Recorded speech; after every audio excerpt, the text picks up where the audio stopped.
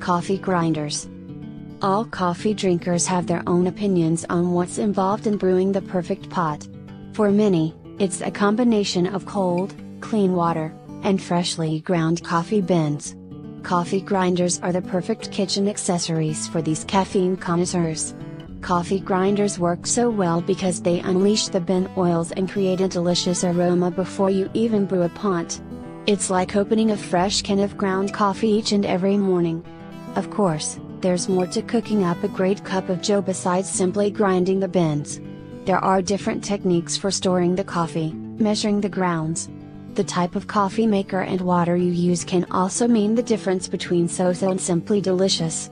Coffee gurus recommend adding 2 heaping tablespoons of whole beans to the grinder for every 6 ounces of water you plan to use.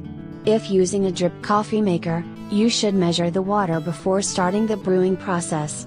To get the strongest, richest flavor, freshly ground beans work best in press pots or those with permanent filters such as gold cones.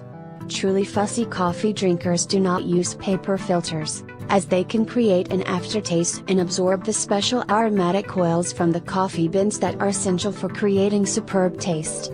If you must use paper filters, try rinsing them with hot water beforehand to wash away the aftertaste.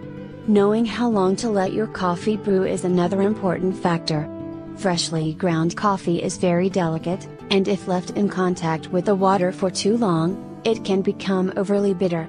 On the other hand, if the grounds don't spend enough time with the water, the coffee may lack the full and robust flavor you're hoping for. After brewing the perfect pot, don't leave it sitting on a burner or hot plate for too long. After 20 minutes the coffee will burn, take on a terribly bitter taste, and take a real toll on your stomach. Coffee grinders make it easy to start every day with a brilliant brew. Click the link below now, for more info.